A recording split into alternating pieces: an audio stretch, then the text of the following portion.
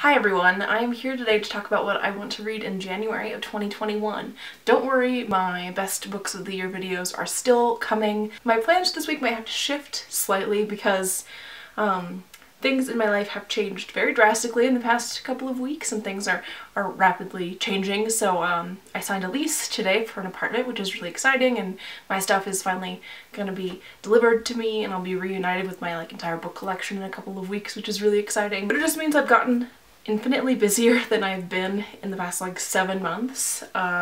So originally I planned on doing a video every day this week, every weekday, to just kind of round out the year, do fun end of the year videos, and I definitely still need to do my best books of the year video, but things just might not be as smooth as I had expected them to be. And I made this reading list before everything kind of started happening, so this reading list might be overly ambitious. We'll just have to see how it shakes out with moving and with starting my new job. But this is an aspirational list of what I hope to get to in January. I mentioned this in my goals video, but I am looking to do more buddy reads, so if any of these jump out to you as ones that you would like to buddy read with me, that would be really cool, and I will definitely prioritize any of those that happen to come up if they do.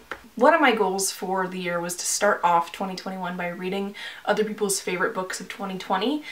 I just thought that that'd be a really great way to almost guarantee myself some good reads, or at least hopefully set me up for success by reading the favorite books of other people that I really enjoy and who I feel like our tastes sometimes align. So I have 2 of those selected. A lot of people haven't made their best books of the year videos yet, understandably, because the year isn't quite over, so I am kind of holding out for that last one, but I do have 2 picked out. The first being Parakeet by Marie-Helene Bertino, which is Matthew Sciarappa's favorite book of 2020. I also yesterday saw that Alex from What Page Are You On posted his favorite reads of 2020, and Luster was his favorite. I have wanted to read Luster tentatively, I've heard so many good things about it, despite the fact that the premise isn't something that really jumps out to me as something that's that interesting. But if it's someone's favorite book, I am willing to give it a try, and I have truly heard nothing but amazing things about it. So excited for that one. What the third book will be, I do not know yet, but those are 2 of my first reads planned for the year. And I'm also planning on doing and participating in the Invisible Cities project. I have 1 book picked out for each of the countries. Japan, I have picked out Manazuru by Hiromi Kawakami. I haven't read any Hiromi Kawakami, and this is not one of her most popular works, but someone years ago now, I think, recommended it specifically to me as a Japanese novel to check out, and so I'm gonna do so, and hopefully I'll like it, and then I can read some of her more popular works.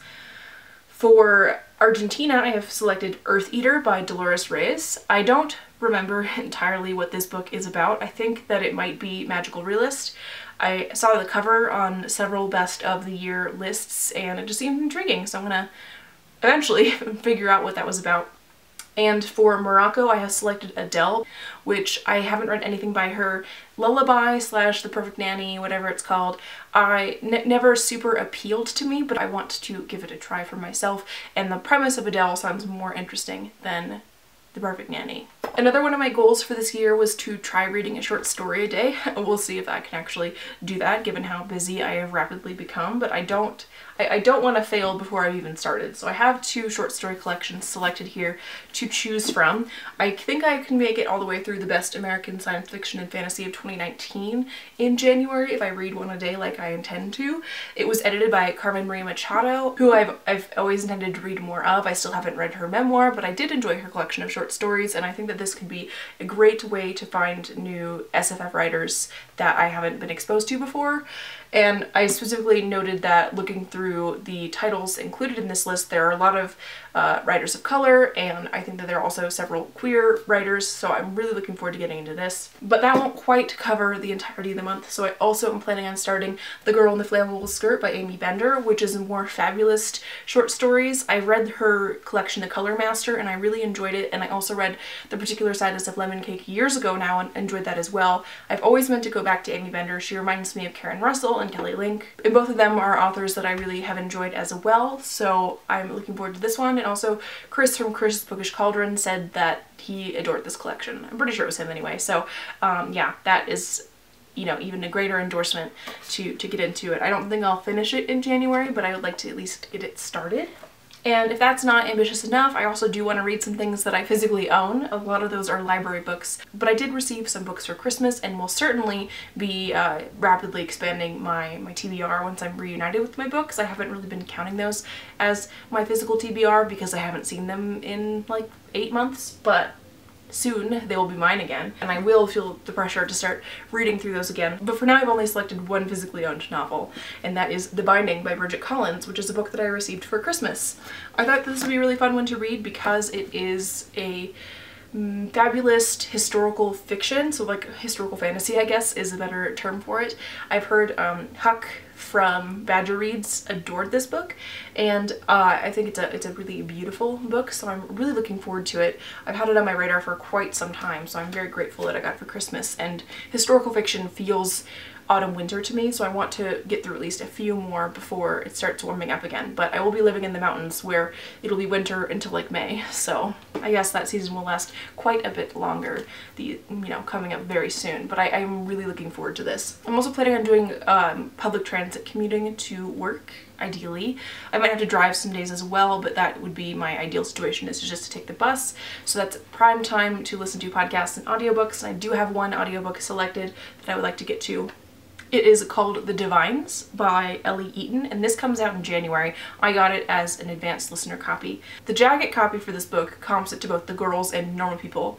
I haven't read The Girls and I did not care for Normal People, so I don't know if those are the best recommendations for me personally, but I am really intrigued by the premise, which focuses on a group of girls who went to an English boarding school, and the boarding school has since closed because of some kind of dramatic accident, I assume.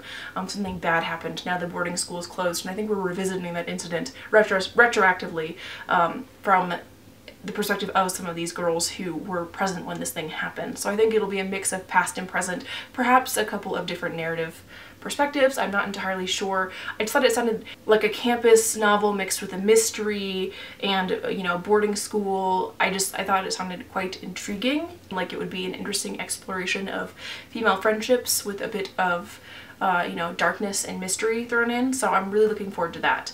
I will anticipate that I'll be able to listen to more than one audiobook over the course of the month, but I'm not trying to overwhelm myself with too many expectations. I do think that having some things picked out for myself in advance will be helpful, but I do want to leave room for myself to impulsively pick up things, especially since so many best of lists are going to be coming out from my favorite booktubers. I want to be able to maybe fit in a couple of those as well in addition. Perhaps it's going to be overly ambitious. I don't know how I'm going to actually get through all of these books, but because my life will look very different in a month and I don't know exactly in what ways, but I'm really looking forward to finding out and hopefully reading a ton in the meantime. I'd love to hear your thoughts on any of these books if you have read them and you enjoyed them. Also suggestions for other short story collections I should check out, because I hope that I will be able to get through all of the ones I own once I am reunited with my collection, which I'm very, very much looking forward to. You have no idea. So yeah, let's chat in the comments and I will see you in the next one. Bye.